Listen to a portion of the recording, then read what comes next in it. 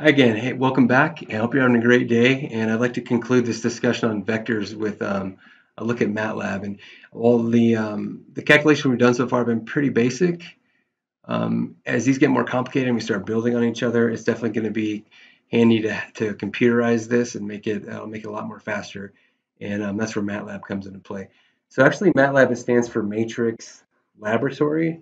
And a vector is actually a type of matrix. A vector is just a matrix that only has one row or a column. So in a sense, MATLAB is designed exactly to do the kind of problem we're asking it to do with vectors.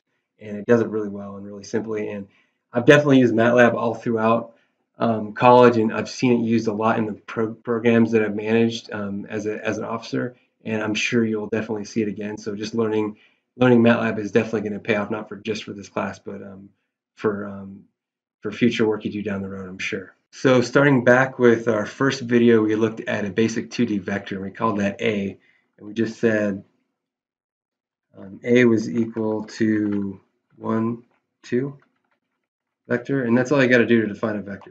Pretty easy. You see MATLAB cranks it out. If I want to find the magnitude of this vector, we use the command norm. It stands for normalize. So we just do norm of A, and that gives us its magnitude, which you recall that was the square root of 5. So you can see those are the same number. Alternatively, if we wanted to find the magnitude, we didn't necessarily have to define A. We could just say norm, and that would give us the same answer. So a lot of ways to do these. If you recall, we also described C, and I think it was the second video. So we said C was equal to a half of A. So we say A over 2, and you can see that now I've defined C. And if you look over here on the left, you can see that as we're creating these variables, they're showing up in our workspace over here. So we've got C as 0.5 and 1. So that matches up. That was scaling. We can also do addition with this. So if you recall, we defined this vector D was equal to 3, 1. So if we want to add those together, let's call that E, like we did in the video. E is equal to A plus D, and now we have E 4, 3, which matches up. And you can imagine subtraction is basically the same thing. And after that, we jumped into 3D vectors. So let's go ahead and redefine A as that vector we redefined it to in 3D as the vector 1, 2, 3. And you'll notice that my vector A changed up here, but these other vectors that depended on it, C and E, they didn't actually change. So we'd actually have to re-execute those commands if we wanted to those variables to reflect that change I just made in A.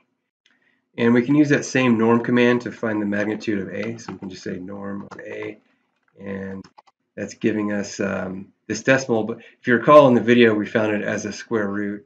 And if we want to do this more symbolically, all you got to do is just say norm of sim of A, and that's actually going to give us the square root of 14, which we found in the video. So finally, the last thing that we did was we found the unit vector. So let's define that as A unit.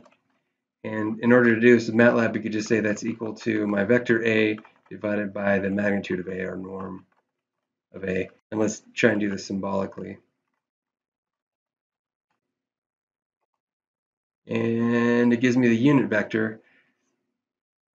And just to check, to make sure that is a unit vector, we can take the norm of it.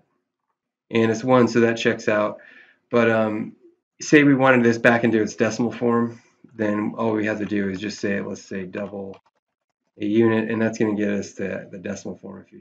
So there's a couple of really basic vector commands. Hope this helps, and until next time, take care.